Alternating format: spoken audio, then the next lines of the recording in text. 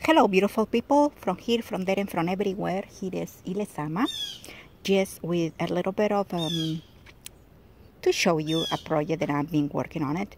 Hola, ¿qué tal, gente bonita de aquí, de allá y de acullá? Aquí LezAma para mostrarles un pequeño proyecto con el que estuve trabajando hace apenas algunos minutos.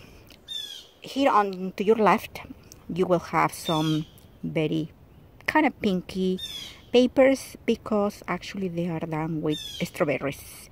Yes, I decided to separate some strawberries from the ones I usually eat, and once I cut the ends, I blended, or I went into the blender and liquefied them, and that's the color of them, very pinky.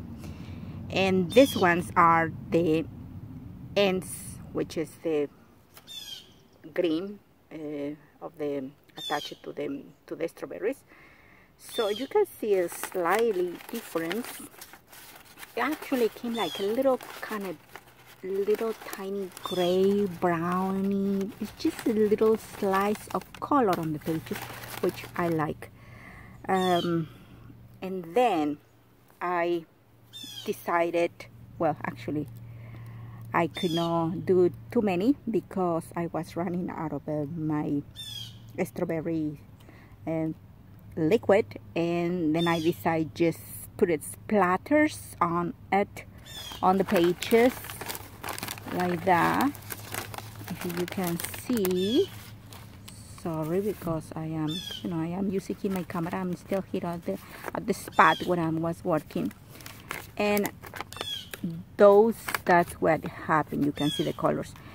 And once I put the splatters and whatever I had left and all of them, I went to use my inks, and I did some also splatters on all of them, pretty much all of them.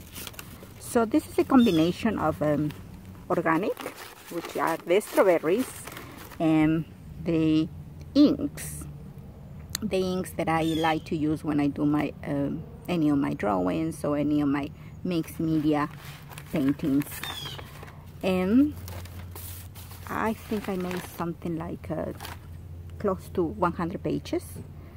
So I leave you with this image, and thank you very much for watching this little short video.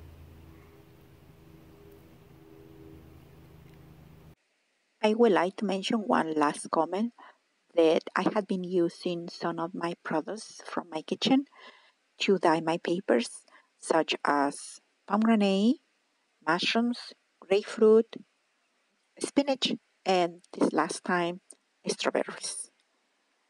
Definite, I will keep doing it with spinach, strawberries, and pomegranate.